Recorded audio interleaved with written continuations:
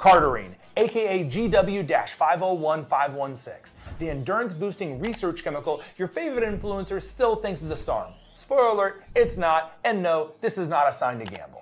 What if you could pop a pill and suddenly run farther, bike longer, and burn fat without caffeine jitters or shady doping needles? Sounds amazing, right? Meet Cardarine.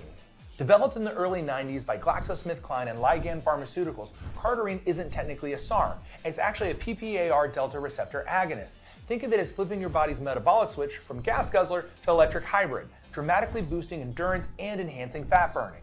In animal trials, mice given Cardarine increased their running endurance by an astonishing 70%.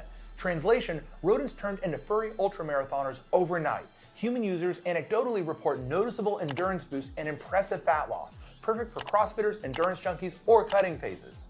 But here's the big catch. In animal studies, rats were given Cardarine at relatively sky-high doses, about 3 up to 40 milligrams per kilograms per day, which sounds significantly higher than typical human doses. And they were given this for almost 2 years straight.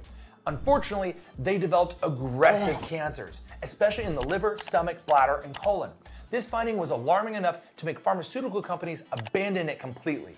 Now, time for a quick street dosing reality check. Most recreational users run Cardarine between 10 to 20 milligrams per day, which sounds far lower than what caused tumors in rodents, but remember, Cardarine is still untested in the long term for humans, and the actual calculated human equivalent dose for some of those studies is uncomfortably close to the 20 milligram a day dose some athletes commonly take. Now, official human clinical trials lasting up to 3 months showed no signs of cancer, but they were far too short to guarantee safety over prolonged use.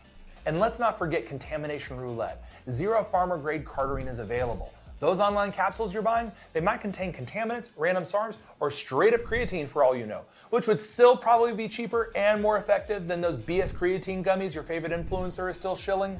Bottom line.